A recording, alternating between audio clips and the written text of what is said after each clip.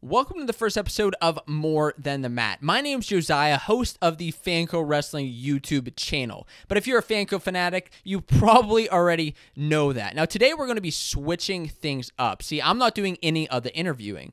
Our host of More Than the Mat, Jake Hart, is going to be interviewing me about some pretty hard-hitting questions, including the origins of Fanco and some of the businesses I actually started before Fanco Wrestling. On top of that, we go in depth into some of my personal life, as well as sharing some exciting news that recently happened. I know you're going to enjoy this episode of More Than the Mat. So let's stop stalling and, oh, wait, nope, that's the wrong show. Let's get into the conversation and hand it over to Jake. You're listening to Fanco's More Than the Mat, a podcast that tells the stories of what the nation's toughest athletes are doing off the competition mat. And now, your host, Jake Hart. Before Fanco Wrestling, you had mentioned in one of your videos, the one where you're promoting your Patreon, it was brutally honest about how you had done 15 businesses before this. So what were some of those businesses that you had started?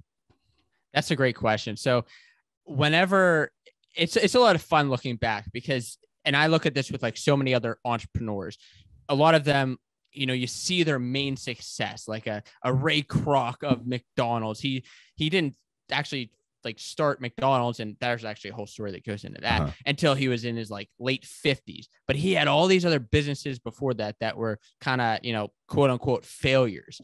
And, you know, so there were some successes throughout it and some failures. And that's kind of how like I look at things. And I'm still working to grow Fanco to make it a huge brand for wrestling fans. But before Fanco, I had a lot of different businesses, dating all the way back to when I was in like the 5th grade. And a lot of them, it's funny because they were kind of surrounding business or surrounding wrestling. Like, for example, in the 5th grade, there was a fundraiser. Like we had a fundraiser to raise funds for our like youth wrestling program. And one of the things that we did was sell these things called Smensels. And I don't know if you remember, or I don't know if that's a thing that was like just around me back in Pennsylvania or if it was like everywhere around the country, but it's basically like pencils that have a scent to them. Okay. So like it smelled like orange or it smelled like root beer. That was the best one. It was root beer. And so I had these Smensels that I started selling to other classmates. And I had a giant bucket of them, and there was like $1 or $2 per Smensel. And like whenever you're in 5th and 6th grade, it's like, oh, sure, like maybe you have $1 from your chores or whatever from your parents. And so I loved that. Like it got me excited. I was making some money, even though it wasn't my money. It was for the wrestling program. And from there, the following year, I actually started a company where I sold like random supplies, where I actually like school supplies for kids, where I made these stress relievers. And like that I saw there was a student store where you could buy certain items. And I was like, I can make those things and sell them myself. So that's what I did. And I did like, I made it a little bit cooler. I had these different designs. And that's kind of where my marketing background started too, because in like Adobe or in like Paint or something, or Microsoft Word, I created this flyer and put it up on lockers. Richco, I forget what it's the name of my company, but Richco supplies. And so I said it was like $1 per item. And I plastered them up all over the place on the lockers, and people started giving me money, and I would do that for them. Well, then my teacher in 6th grade, she was actually a substitute teacher at the time and filling in, and she took it down and she said, "You're not allowed to sell these things. You're not allowed to sell items in school." I'm like, "Are you serious?" So that's how one of my first businesses got shut down. All right. Oh, what? That's messed up. It was messed up, and I couldn't believe it. And that wasn't the last business that got shut down like that. Of course. Because go forward to high school, and I had a bunch of things in between, you know, I like cutting grass. Like I consider that kind of, you know, its own sort of business, like cutting neighbors' lawn, shoveling that thing. And then it was my freshman year of high school, for the finals of certain exams, I decided to make study guides where I wrote down all the notes, and people actually bought my study guides because they were like, well, I need to study for this anyway. And I sold them for like $5 or something like that. And kids were buying them. And then all of a sudden, that was another business that somebody stole, because I actually on the bottom I said property of Josiah Ritzko, and I like kind of copied and printed them out. Yeah. Well, then somebody bought one and started selling them for their self. And I'm like, are you serious? So there's like a lot of these business lessons that you learn, like intellectual property, people stealing those things. And the dean found out about that, about me selling study guides. And there was nothing bad about it. I wasn't giving out test answers. It was like straight up like, you can study from this guide and learn for your finals. Yeah. Well, the dean found out about it. And for whatever reason, the dean of my high school didn't like me at all. And which is like one of the only teachers who just wasn't a fan of me. And of course it was, the dean. Of course. Of course. Had a target out for you. He had a target out for me. I mean, I just have stories on that. But anyway, he found out about it, and he almost tried shutting it down, but school was already out. So it was over at that point. I don't see the big deal in all that. I don't understand. But kids just trying to make a buck. Exactly. And you learn lessons through all these things until I got to college, and I started another business where it was, or I tried starting a business called the Bro Olympics.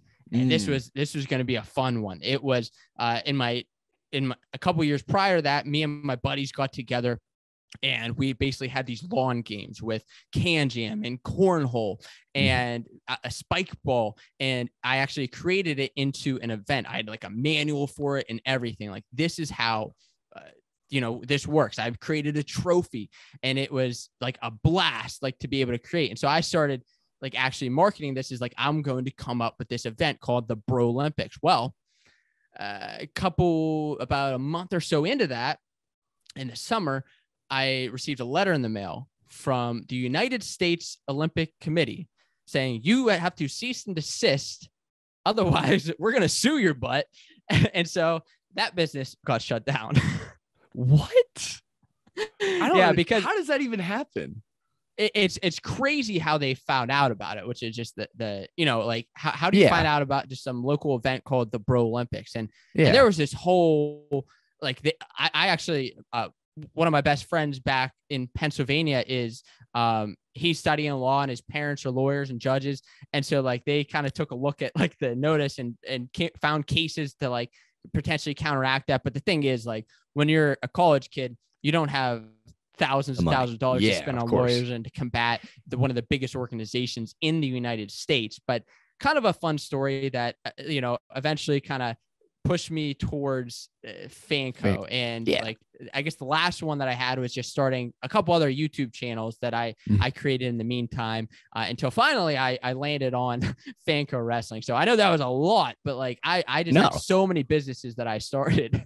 No, that's really interesting. No, it's cool to see you have that entrepreneurial mindset to you, just like constantly thinking of different ways to just market yourself, make money. Fun fact, I was a little similar when I was younger, maybe not to the extent of Bro Olympics or anything like that. But I used to, do you remember when duct tape wallets and everything were really big? Yes. Like that phase of life of society. Yes. So I was making duct tape wallets all the time. And we had these, we had a similar like school store where like you had like tickets. So if you did well in class or something, you would get like little paper tickets. So I would make duct tape wallets, and I would sell them for the tickets to kids at school and everything. And like, it was like fifth or sixth grade when I was doing this. And then, I would end up going to wrestling camps, and I think one wrestling camp, I made like $70 just making duct tape wallets. And then, moved into like, hats and all this stuff. I was homeschooled for a couple of years, so I had a lot of time on my hands. Yeah. So it was actually a really fun little endeavor. But where do you think you got this like entrepreneurial mindset?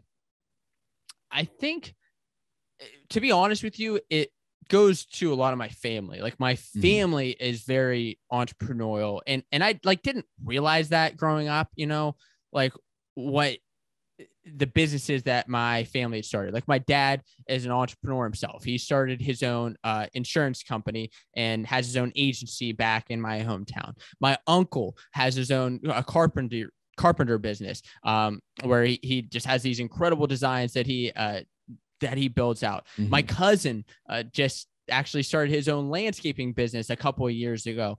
And then As well as that, I have a cousin who does a lot of the like beach body fitness, and she's entrepreneurial there. My aunt, like I just have so many people I think that surrounded me with the entrepreneurial mindset that kind of instilled this on me.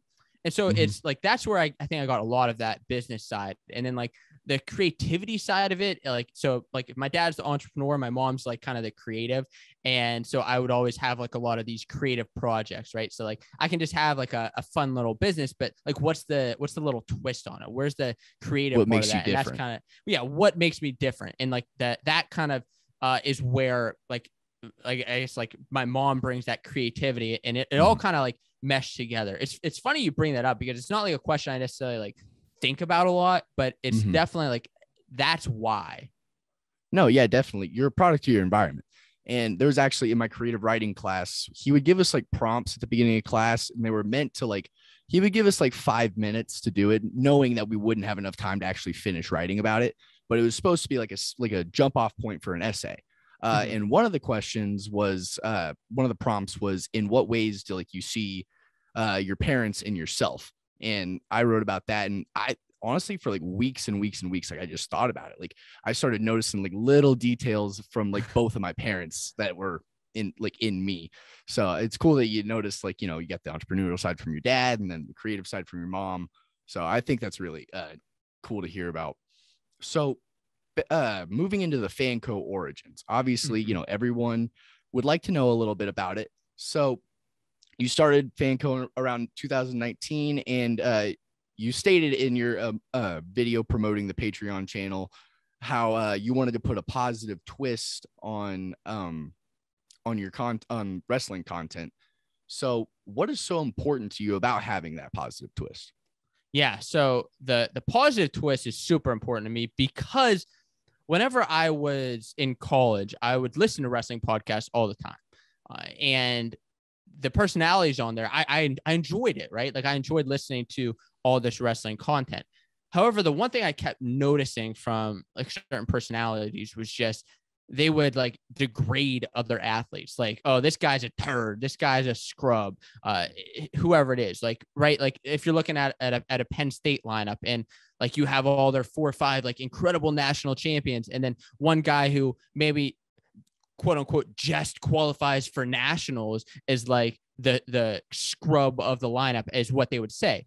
And to me, that rubbed me the wrong way all the time, because I'm like, okay, these are Division I athletes. And even if you want to just look outside of Division I, like a collegiate athlete who's going to college, dedicating his time to the sport, to something that he cares about and is passionate about, and all of that just goes into the sport of wrestling.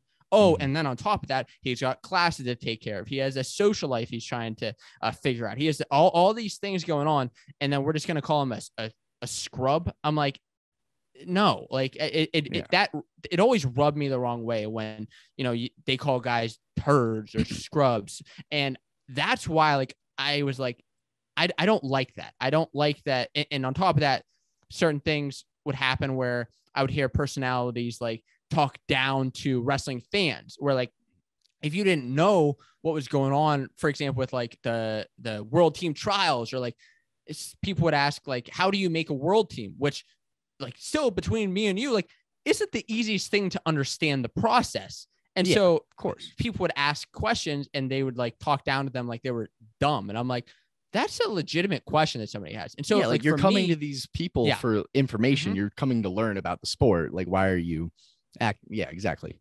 Right. And so I can remember like instances like that where I was just walking to class, I had my headphones in, and I'm like, I don't like that. I don't like how that came about. And so that's why, like, when I started Fanco, I said, I need to have a positive twist. And on top of that, like, I'm just a positive person in general. I don't really like to speak negatively about others or anything like that. So like, it just comes from like me and my personality, but also that's where it comes from. Of course. Yeah. And you talking about how like they're calling guys turds and like saying they suck and everything. Like, okay, listen, like I wrestled for 4 years on a Division I program. I never started, but you know, like less than 1% of guys make it to, especially D1 wrestling. There's less than 1% of guys that make it that far.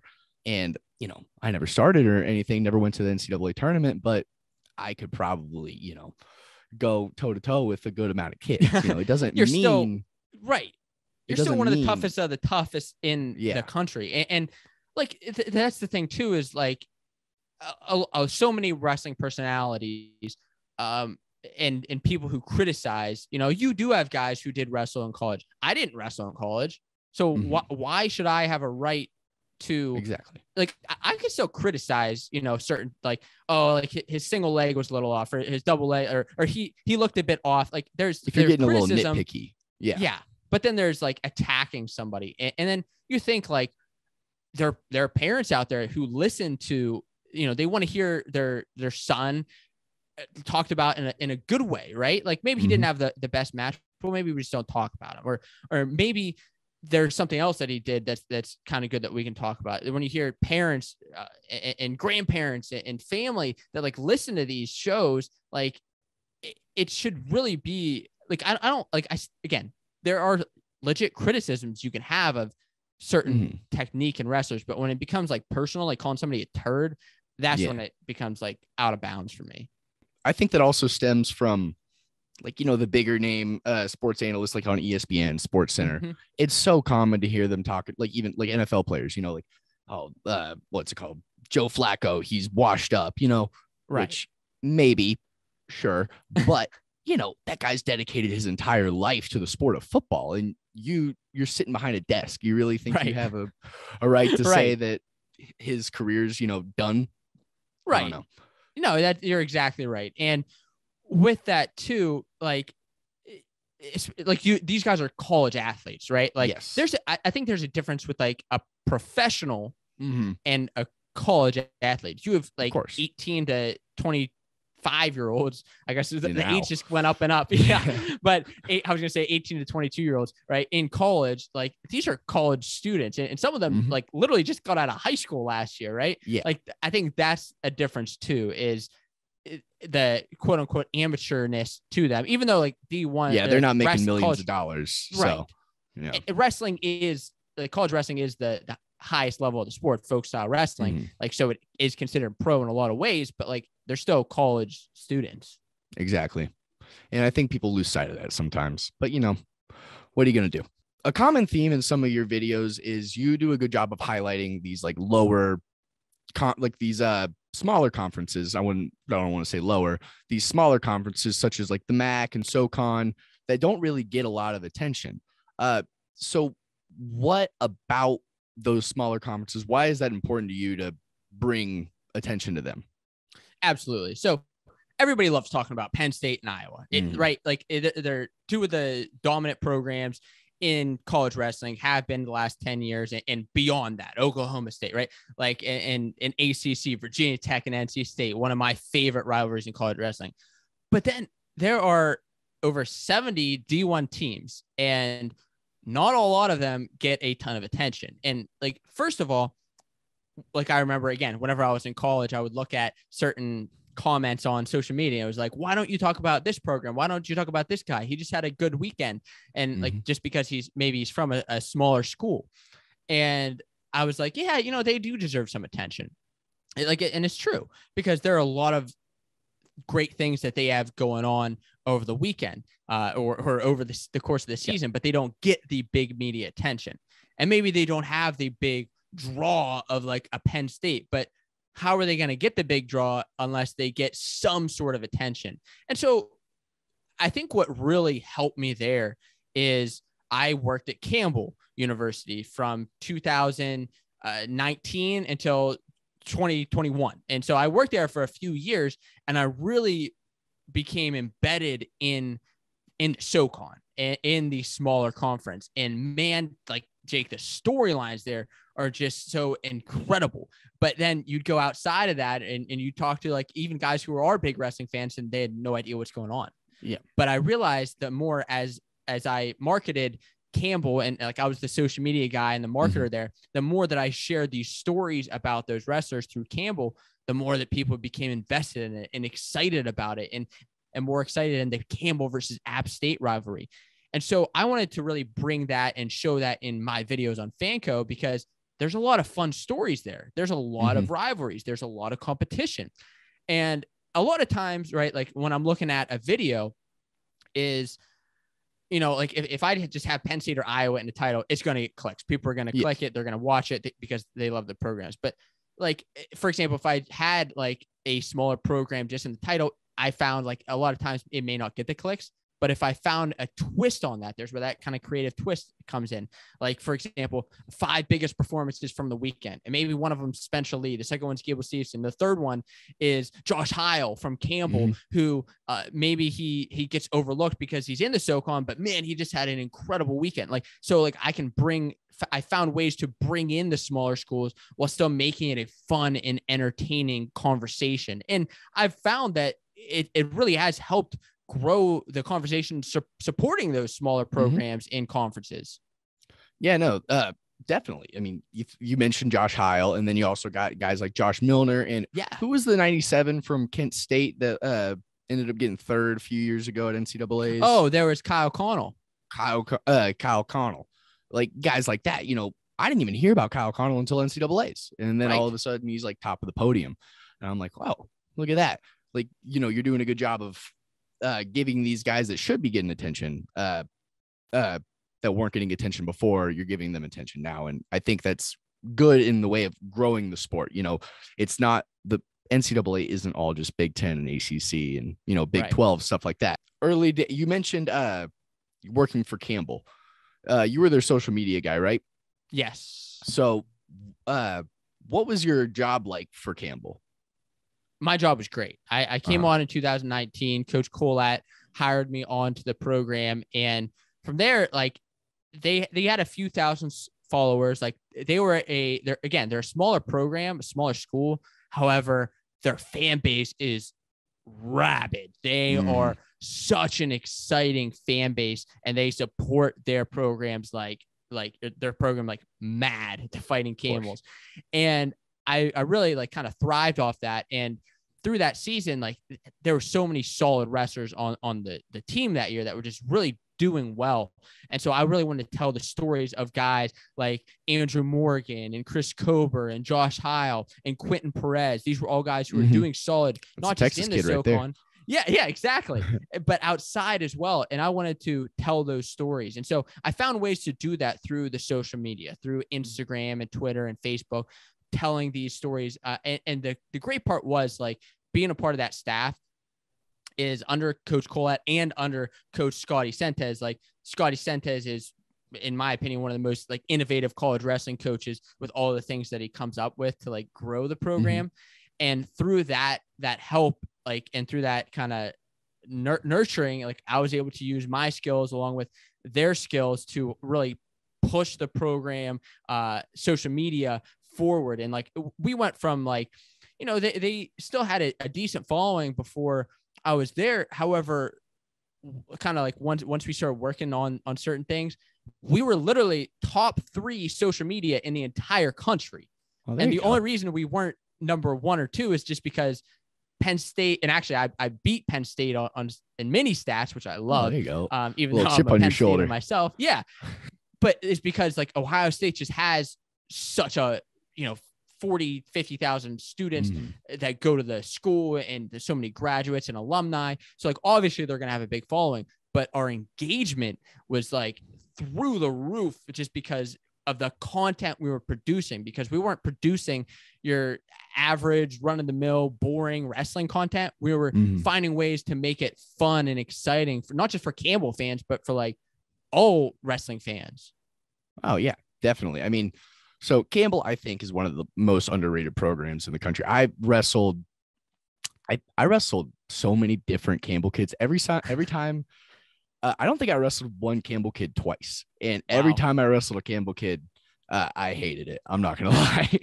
They just keep going. I think they got it from Colat. Just keep coming at you. And I think the fact that you were able to grow a program like that, maybe not a lot of people really heard of until a few years ago, you're able to get people to know about them. That's really great. Just growing the sport. So what attributes from that job with Campbell have you brought to Fanco? So many. And that's the great thing is again, I started Fanco in January of 2019. I started working for Campbell, and I believe it was May or June of that same year.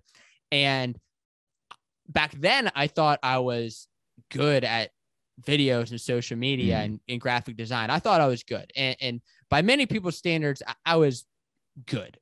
Looking back on my skills back then, I was very below average. But of course. However, like your view of yourself is typically like a lot lower than what others think you. At least that's like what I think, or like you think worse of yourself than like what others would look at you, you know?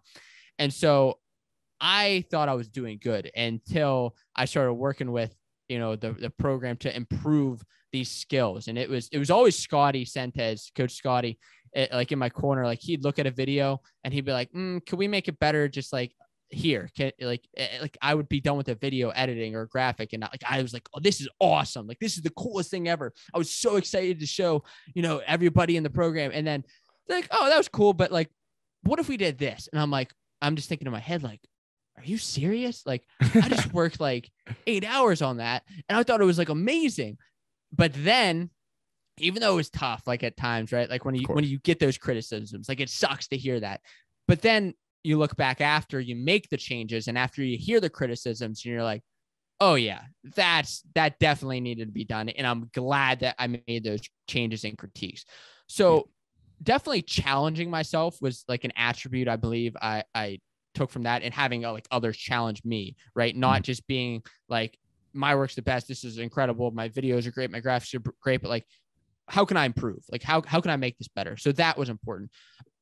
Being able to tell wrestling stories definitely was another attribute that was important, right? Because like I said, it was a smaller program, but we still had great stories and people wanted to hear great stories. And so taking that, and then just through tests and tribulations and just straight up practice, right? When you do 10,000 hours or something, you're going to do better at it. You're going to be better than you were before. If you do 10,000 push-ups in a year, which like for 1 year, that was one of my goals, like do 10,000 push-ups, you're going to be able to do solid push-ups by the end of the year.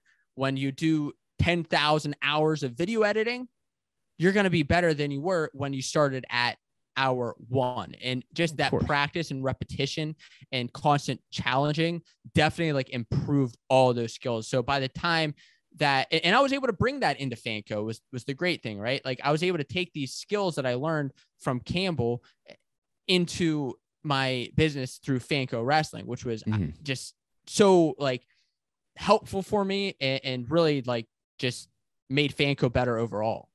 Yeah, definitely. And I mean, you mentioned how like it kind of was discouraging maybe to hear those critiques, but you know, sometimes it's what you need, like just a different set of eyes to be like, well, maybe this isn't as great as you may think it is. Yes. And I mean, it's kind of the same with wrestling. Like, you know, you got to be coachable. You know, you're not going to get better at wrestling if you're not willing to listen to your coaches and let them critique you. And, you know, you actually listen to them and try to work on those areas that they are telling you you're not succeeding in. And it's the same thing with your editing. You know, if the guy watching, it's like, okay, well, I haven't edited it all, but I don't really like that part, you know. Well, all right, well, let me go fix it. So, I mean, that's the only way you're going to get better. No, exactly. And I've always been like coachable, and my mind's been like able to be like, you know, mended and change, which is like, I think is an important attribute to definitely be able to learn. And the funny thing is, like, I came in my first week at Campbell and Scott, somebody was trying to hand me a shirt and Colette goes, did he earn it yet? And I'm like, uh-oh, I better make sure that I do my job. Like the type of boss he was the type of coach he was, right? Like he took his coaching and his boss, like he's just a great leader. And it was similar, you know, with Scotty, different leadership approaches, but still it was like, is this video good enough yet or not? Is this graphic good enough? I don't know. And we were able to challenge each other on certain things and just make the best, you know, content that we could to promote the program. Yeah, definitely. I mean, that part where you said Colette was like, did he earn it? It actually makes me think of a time I went to J-Rob whenever I was like 15 and we were doing like sprints around the track. And there's this one kid that was like, you know, way behind everybody. He was really slow. and he was like struggling to finish. And when he was coming across, like everyone started clapping. And I think it was Brett Farr was our counselor for that one. And he's like, "Hey, stop clapping." I was like, we were like, "What?" He's like, "You don't clap for somebody for doing what they're supposed to do." I was like, "Okay, that stuck with me." And it's the same thing. It's like, did he earn it? I was like, so that's it's something the same approach forever. Yeah, exactly. Same exact approach. So Fanco obviously has built a good following over the last 3 years. You got over 27,000 subscribers, and you've got, about 10,000 on Instagram. I could be wrong on that number. Yeah, you're right. Yeah. All right, there we go. I'm right, guys. So what is the future of Fanco looking like? The future of Fanco is fun and exciting because during the season, it's go, go, go, go, go, go, go, go, go. I have a schedule on Monday, Tuesday, Thursday. I'm releasing videos and no time to do anything, like even outside of Fanco, which I'm sure we're going to be talking like some fun stuff about that too. Like, what the heck I do outside of Fanco. And it's like, it's go, go, go, go, go during the season. And then March hits and it's like after nationals, it's like, okay, let me take a breath. I can actually breathe now. And that's how it is, right? With wrestlers, that's how it is with the media. That's how it is with everybody involved with wrestling in any sport, And so with Fanco, I've been able to, one of my favorite parts is being able to poll the community and actually talk with the Fanco fanatics and what they have to say and what they want. And one of the things is like a lot of different changes. For example, we're bringing this More Than the Mat podcast. This is one of the most requested content pieces from the Fanco fanatics is they wanted to hear directly from wrestlers about what do they do off the mat, right? Like they hear all these stories about who or how guys are doing on the mat, right? We know that Kyrie is a tough wrestler at NC State, but like, did we know that he tattoos guys? He tattooed himself and his own mom. Like that's kind of a cool story that we want to tell. And so like, that's one of the things is content changes, right? Is how can we make wrestling better by not staying stagnant and boring to really help grow the sport. And my ultimate goal and my main goal when I started is to spark captivating conversations with wrestling fans. And so with that, it's continuously building a community, building it through YouTube, the huge community we have there, right?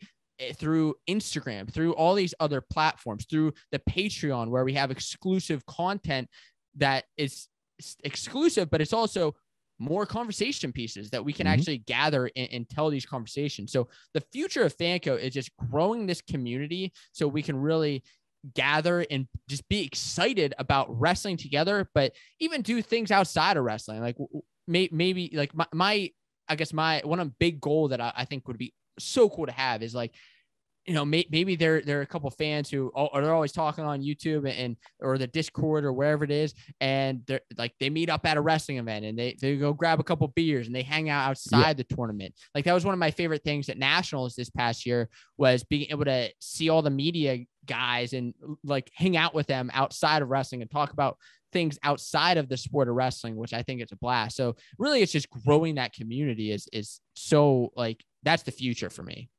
Yeah, no, I definitely think you do a good job of creating personal relationships with your fans. Some other platforms may not do as good of a job at, and I think you foster an environment where, people are like excited, about wrestling. And I think that's what sets your content apart from others. But we can move more into the personal side of things. Josiah, you recently got engaged. Congratulations. Thank you. So can you tell us a little bit about your fiance? Yeah. So the fun thing is like, I don't share like a lot of personal information through my YouTube videos. And I know that like a lot of fans ask for that. And like, there's some stuff I feel comfortable sharing with, some stuff I'm like, I'm a private person in general. So my fiance and I, we've been together since high school. Okay. Since sophomore year of high school. And we grew up together, went to the same school. She supported me, went to my wrestling matches all the way back in high school. Even though she hardly knew anything about wrestling, which I'm sure many wrestlers can relate to when they have a girlfriend who just has like, what the heck is wrestling? Like, I'm just going to watch some sweaty guys roll around. It's usually the response that you typically hear. Typically, yeah. And so, she came to the matches, she brought some of her friends, and from there, we grew together and ended up moving down to Raleigh together a couple years ago. And I mean, she's the best, she's the best part of my life. And outside of Fanco, it's so nice to be able to have her as now a fiance. Recently, we went to the Smoky Mountains recently, and that's actually where we got engaged in the beautiful Smoky Mountains. And it's something that, I've been working on over the last year, is not, is being able to save up for the ring, to be able to propose, to be able to get engaged and be married. And like, a lot of people may think that, like, so like my YouTube money went towards the ring, and that's actually nothing further than the truth. Because what I did is actually, like, I had all these items around my house that I was able to sell, and I had some savings already, but I had all these different, actually like old Lego sets that I sold, and furniture around the house. And so I would sell this stuff on eBay and Facebook Marketplace until I was able to have enough to save up for this ring to buy her. And she was surprised, and she was, super excited about it. But it's great, man. It's great, Jake, to be able to, be engaged, because that's a big goal in my personal life that I've been working towards and striving towards. And, I love her, and I love, being able to, share the rest of my life with her. No, that's awesome. No, I'm really happy for you. And I'm sure a lot of people hearing the news will be really happy to hear that as well. So what's her name? Her name's Jade. Jade? Yes. Awesome. Well, congratulations to Jade as well. What are some of your favorite stories with Jade? Oh boy. I mean, I could go on and on. If I guess some of my favorite memories involve traveling, going to different places. So for example, the Smoky Mountains, recently we were able to go there, right there, actually in the Smoky Mountains in Tennessee, we saw a bunch of bears, and which was kind of fun. We were on a hike, and there were just like a bunch of bears far away, or actually closer than you'd think. So stuff like that. We've been to Yosemite together, out in California, which was gorgeous. And like, one of our goals is to travel to all the national parks in the United States. And so far we've got a couple down, but we still have a lot more. You got time. Go. Yeah, we still got time.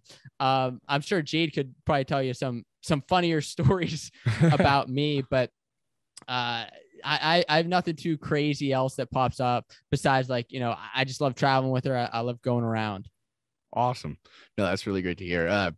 Traveling is really important to me too. Like, personally, one of these summers, I don't know when, but I want to do like one summer van life, just get it out of my system. It's on the bucket list. So what, you mentioned how she would come to your matches, and, there were some sacrifices as you're pursuing your YouTube career. What sacrifices has she had to make? Oh, it's crazy. You go into that.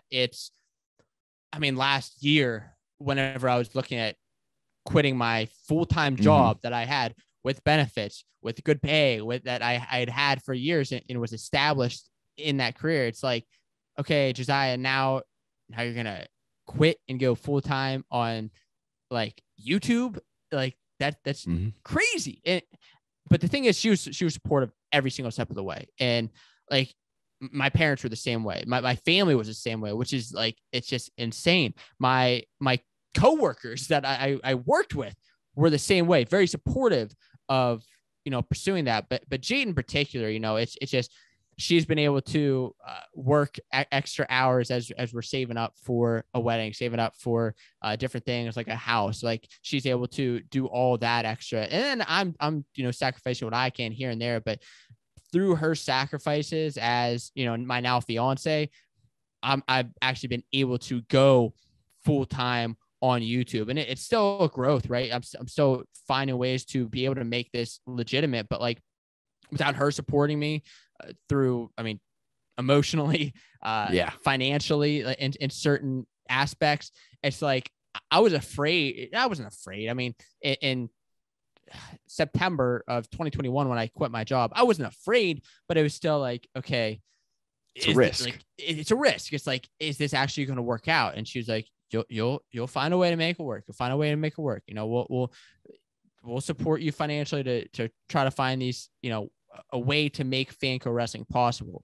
And in December, I released my Patreon I Quit video, and the support there was astronomical, like way more than I even thought. And even then, like I said in my video, like in 3 months, I don't know where Fanco, like I know where I envision it to be, but if I can't work hard, if I can't make sacrifices and have other people like Jade make sacrifices, like I don't know where it will be. And now here we are, months later after that. And, there's still certain things that are tough, but it is those sacrifices that keeps Fanco going forward. Just like the mini sacrifices that wrestlers make, you learn that to make those sacrifices, skipping meals, skipping all that, skipping entertainment, skipping hanging out with friends, skipping the weekends. It's like, I'm doing the same thing through my business. It's skipping time, hanging out with friends that, sure, I would love to go out, and actually I shouldn't say that. I don't really go out that much, but I would love to, hang out with friends or hang out with family more or travel more. However, like the sacrifice of the business, which I love doing it, but right, it's like, it's a sacrifice, and that's what it is. It's giving up something in pursuit of something else. Yeah, definitely. And a lot of those, like an endeavor like this, you need that support system. And that's really great that you found that support in Jade. And, like you said, it's really similar with wrestling. Like, I mean, the amount of stuff that my parents have done for me in my wrestling career, I know that I put a lot into my wrestling career, but, they put in just as much, if not more, in driving all across the country for tournaments, camps, putting me through school just so I could wrestle, Absolutely. Like there's just a lot of stuff. There's a lot of behind the scenes that people don't see. All right. Well, moving on. So what a lot of people don't know about you is that you're really big into running. So I forget, are you training for a marathon, or have you run a marathon before? I've never run a marathon, but I was training for a half marathon. Okay, there you go. All right. So you're training for a half marathon. So when did you really like get into running? So I think it's just like, honestly, through wrestling, like through high school, it's like running over the summer to stay in shape, and obviously like getting on the treadmill to cut those last few pounds. Like, it's through that I really began to like. The running then, I think, was a little bit different than the running now, because back then it's like a little bit more dreadful. It's like, I got to stay on the treadmill to lose this last pound. It's like kind of a pain in the butt. You know how it is. And so then eventually, like when I went to college and I wasn't wrestling anymore, I kept running and I kept training. I actually even ran cross country for a year in high school. It was to kind of keep in shape for wrestling. But then I found in college, when I started to run more just all around the state college area and through campus, which is one of my favorite places like to run when it's not snowy, is like it freed my mind. And that's actually how I came up with the name Fanco, was during a run. There you go. So it was through that, like, I think it just frees my mind. It gives me ideas. Some of my best ideas come while I'm on a run. And so that's kind of how I got into it. And from there, it's just kind of like grown. Like I'm on multiple runs every week. Yeah, no, like you kind of it's alone time. You're just alone with your thoughts and you're just going. That's similar to how I feel about lifting. I'm not a big runner. I'm bow-legged and my knees hurt. I can't do any of that. So we're going to lift. All right. I like power clean, all that stuff. What mentality aspects from wrestling have transferred into your running now? I mean, it's just like Dan Cable said, once you've wrestled, everything else in life is easy.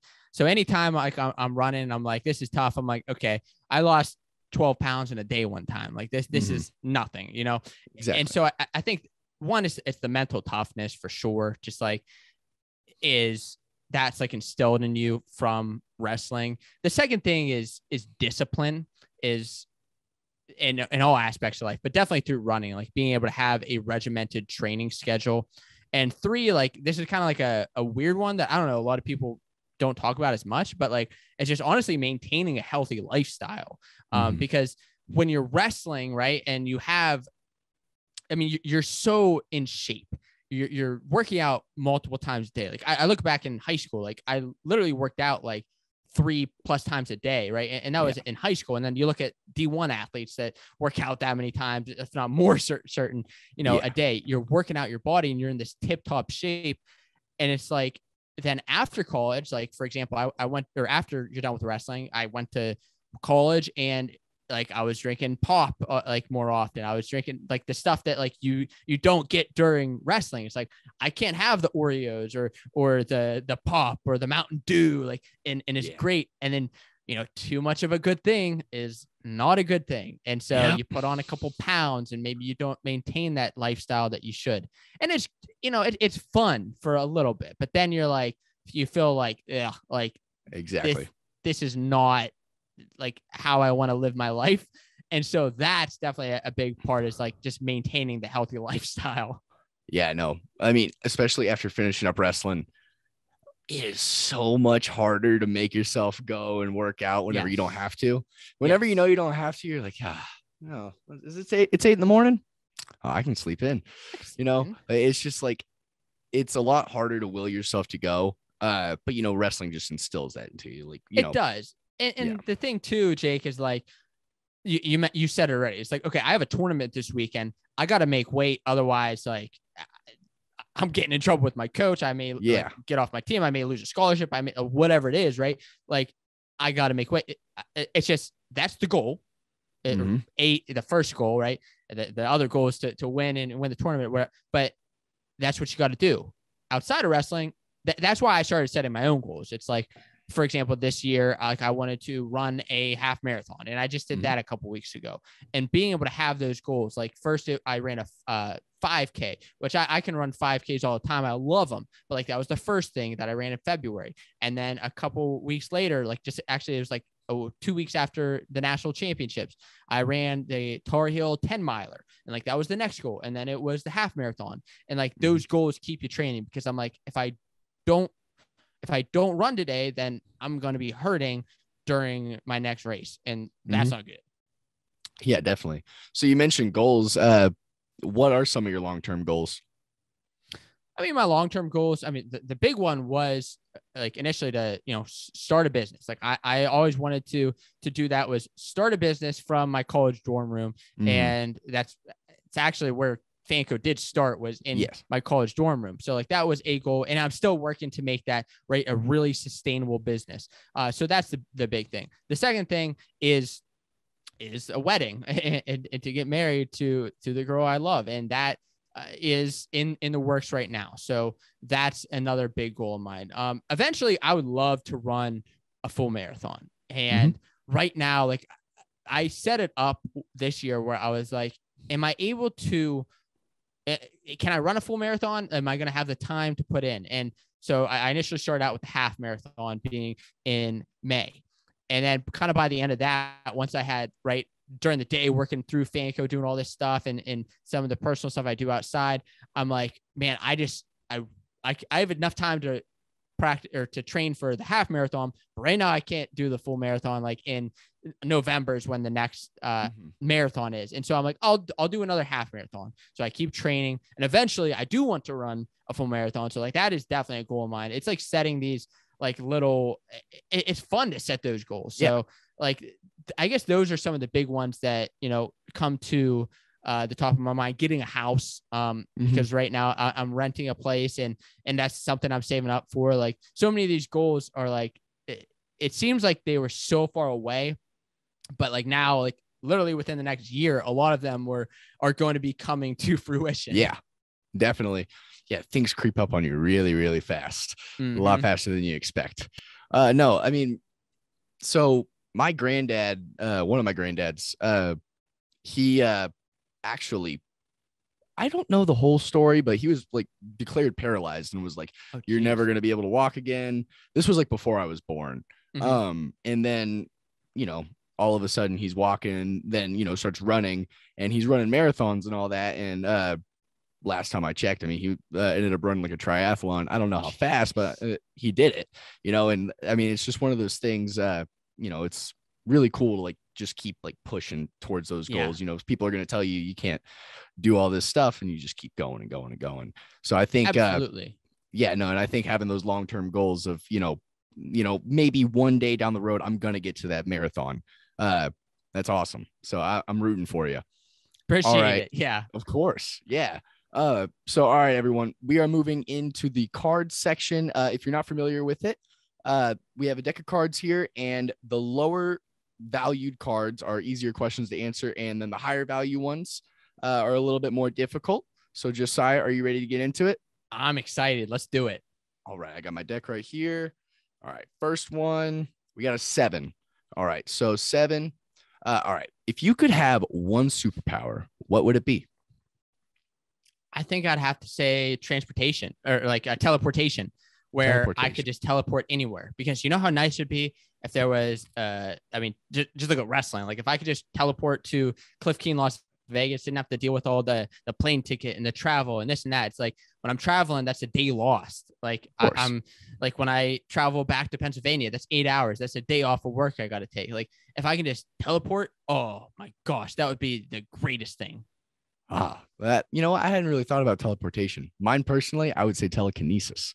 You know, I like you get to move things with, like you've seen Super 8 or whatever it was. Yeah, you move things with your mind. You know, I think you can read minds too with telekinesis. Maybe. Yeah. I don't know. That's mine. But no, teleportation. I don't know. I like driving, so like, I drive back to Texas all the time. So it's like 1,100-mile drive, and that's like, you know, running for use alone time. You know, driving by myself. You know, I just get. I agree. I like it. I like driving. Okay, like I get in the car. Like my ritual is I get in the car on a long drive, get onto the highway, set it to cruise, put my podcast on, whatever I'm listening to, grab my cup of sunflower seeds, and I'm good to go. But there like if I like that, but still the teleportation, man, just definitely get me there faster. Of course. Yeah, I completely agree with you. All right, next one here. We got an ace. Oh, I haven't drawn an ace yet. All right. So what is the most important lesson you've learned in life? The most important lesson that I think I've learned in life is probably to hard work. I would say hard work gets you to places when compared to others that don't work hard. And I've learned that from when I was younger to where I am now. And it's not the only part of life that is important, right? Like there are other things like talent and technique that go into every craft, wrestling, running a business, running a race. But when you continuously work hard and put in the effort and the hard work and the discipline, you're going to find ways to succeed. Definitely. Yeah, no, I mean, that's what's going to set you apart from the rest of the pack. You know, everyone can do the bare minimum. Like, you know, getting out of bed's the easiest thing to do. But what are you going to do whenever you do get out of bed? You know, how are you going to set yourself apart from everyone? And I think wrestling, definitely, sports in general, but wrestling, I think, specifically, you know, really instills that mindset into you of like, you know, how am I going to be better than I was yesterday? How am I going to be better than the guy next to me? You know, just constantly pushing yourself. And I think that's that's something to always remember. I have whenever Frank Molinaro was coaching here, he told us about, like, we talked about goal setting and everything. And like, so he told us to like set these reminders on our phones. And this was my freshman year. It's still on my phone. I have 2 reminders that go off every morning at 7 a.m. and it's beat the day. And if nothing changes, nothing changes. Those are the 2 things. And I look at them every single day, and it just kind of, if I'm ever like getting distracted or something, you know, there it is. So I think that's something to always keep in mind. That's good. You know, that's good. Yeah, that's something that's guided me along the way. All right. So the last card here, we have a jack. So if you could wake up tomorrow with one new skill, what would it be? If I had one new skill, I mean, off the top of my head, it'd probably be, I would love to be able to sing. Okay. I know that's a silly one, but like, no, it's not silly. I can't sing to save my life. I will, right? If I'm in the car, I'm jamming out, I'll sing, but no, there's like, I can't do it. Like if I could do it though, like if I had that skill, I think that'd be fantastic. It's a fantastic way to just like, you know, I don't want to say show off to others, but like, you know, be able to do it in the streets or just at home or to woo somebody. Like, I just think that's a really good skill. Yeah, definitely. I mean, I have to turn my volume all the way up in the car whenever I'm singing, you know. Yes. I think I sound good. And then, you know, all of a sudden someone's calling me and I'm still singing. Like, I'm like, oh, what was that? Is there somebody in the back seat right now? I don't know. No, if I could sing, man, that'd be pretty cool. I bought myself a guitar over quarantine. I learned like 3 chords and I haven't touched it since. So that's a skill that I need to pick up. That's something that like it's sitting in the corner of my room right now. You can actually see it in the camera right there. Right. Yeah. It Yeah. hasn't been touched in like a year and a half. So that's something that's my skill. If I'm going to pick up a skill, I just want to learn how to play the guitar. There's so many songs I just want to learn how to play. And one of these days, one of these days you'll get there. Hopefully. All right, Josiah. Well, that's all I really got for you today. Is there anything you want to say to anybody listening? Thank you, everybody, for listening to More Than the Mat. It's been a blast being here with Jake, and I can't wait to see where the future of this show goes as we continue to tell stories outside of my own and more get into the wrestlers and fighters stories and all that they have to share. I think that this is going to be a blast as Jake goes on this journey. So I appreciate you listening to this one today. Yeah, no, I'm definitely excited to hear, to get to sit down and talk with all these wrestlers and hear about what they are outside of wrestling, and I think this is a really great opportunity for not only fans to hear about their favorite athletes, but, for these guys to share their own stories and separate themselves from just the umbrella identity of, being an athlete. I want to give a huge thank you to Josiah for not only coming on the podcast, but giving me the opportunity to host this show. I am so excited to share the stories of some of your favorite wrestlers outside of the wrestling room. My favorite part of the episode was hearing how he proposed to Jade in the Smoky Mountains. Be sure to tune in next time when we talk to NC State's Kai Arini about his pursuit of a career as a tattoo artist. For future More Than the Mat content, be sure to subscribe to More Than the Mat on Apple Podcasts and Spotify. Thank you so much for tuning in to the inaugural episode of More Than the Mat. With Fanco Wrestling, I'm Jake Hart.